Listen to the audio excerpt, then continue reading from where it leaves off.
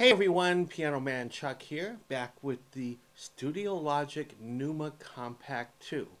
Now in my initial video, which I introduced all the functions and features of this particular board, I didn't go into detail, and that's what this video is about. We're going to dive a little bit deeper into this board and find out just what it is that you can edit.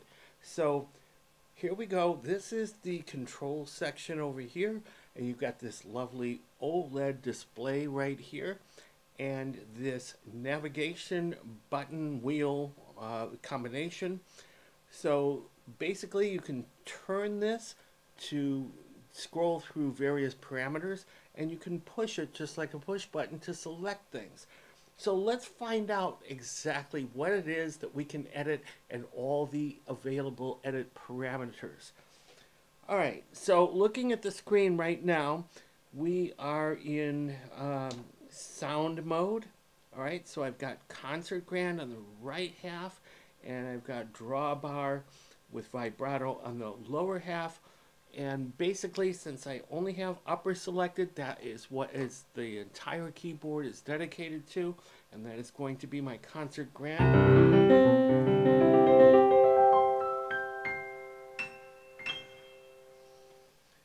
Alright, so if I push this button, I can scroll or choose between the three major things. And those three major things are program, concert, draw with vibrato. Okay, so if I go to concert and then I press this edit button, I see that there are 10 different pages of different parameters that I can edit. Right now I'm on page 1 of 10, and I can edit the volume for both the lower and the upper halves of this. And if I go to the next parameter, I can assign to left or to right, and I can reverse that. So whatever I have to the lower can be assigned to the right, and vice versa. Next one, transpose. I can transpose either the left or the right by as many as plus or minus 12 semitones. And you just turn the button to do that. Next one, octave. Now, octave, I can change it to the higher octave, or 2 higher octaves, or 3 higher octaves, or lower, whatever.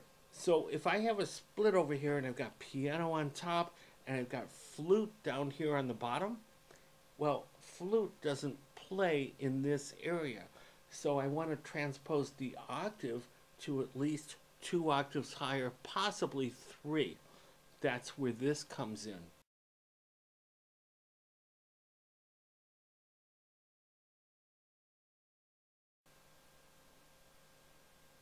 And the next one, pedal 1, you can adjust the pedal to be on or off for either one of these. So if you have piano on the upper and bass on the lower, and you step on the pedal, the sustain pedal, you want to sustain the top and not the bottom.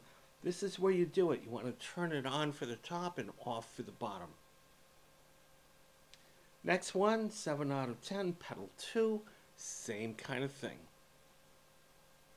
Alright, for portion 8 out of 10, you've got 2 sticks over here, stick 1 and stick 2, and this is where you can program where they're on or off. And part 9, effects. Stick 2 for each lower and upper. You can turn it on for effects 2 or off. Alright, so you go to part 10 of 10, aftertouch. On or off for lower and upper. Okay, so we're done with that. And you can do that for the lower as well and get into that. But when you get to the top here, you can see that you've got program 4. You've got 99 different programmable things that you can edit and save your settings to. This is program 4, piano and organ. So if I go ahead and press edit here, I can go ahead and change the name of that and I can change the name to anything I want. I can also set the split point. I can also set the mixer. So the lower and the upper I can set the different volumes for, as well as the zones A and B. Okay, so that's it for sound mode. When I go into MIDI, we got some similar stuff over here. 13 pages, they're a little bit different. So over here, program change, 0 or 0 for each left and right. Go to the next page, and that is the bank least significant byte for each one. 0 and 0 are the defaults. You can change this with this knob. And the next zone, 3 out of 13. Same thing, but with the most significant byte. And the next page, MIDI channel.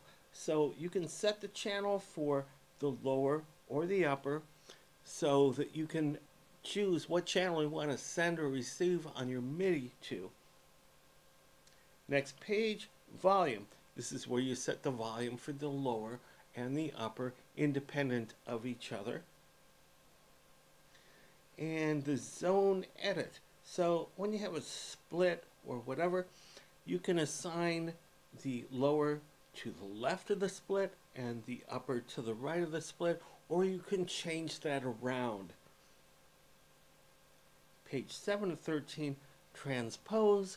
Now you can transpose lower or upper independently of each other, so you can go up or down a semitone at a time.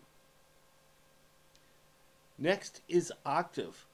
Same thing that I described with the sound edit parameters, same thing over here. So if you have bass down on the bottom and you have acoustic on the top, that's cool, but what if you have flute down at the bottom? You need to transpose that octave up at least 2, maybe 3 octaves, because that's where it usually plays.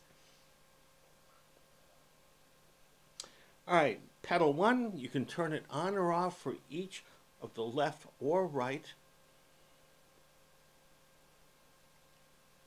Pedal 2, same kind of thing. Stick 1, you can turn it on or off for each of the left or the right. Same thing with the stick 2. Same thing with aftertouch. So that pretty much covers what we can do with all these different edits. And it is so cool to be able to have that kind of control over all of these different parameters. Hope this helps you out. Piano Man Chuck, peace out. Thanks for watching.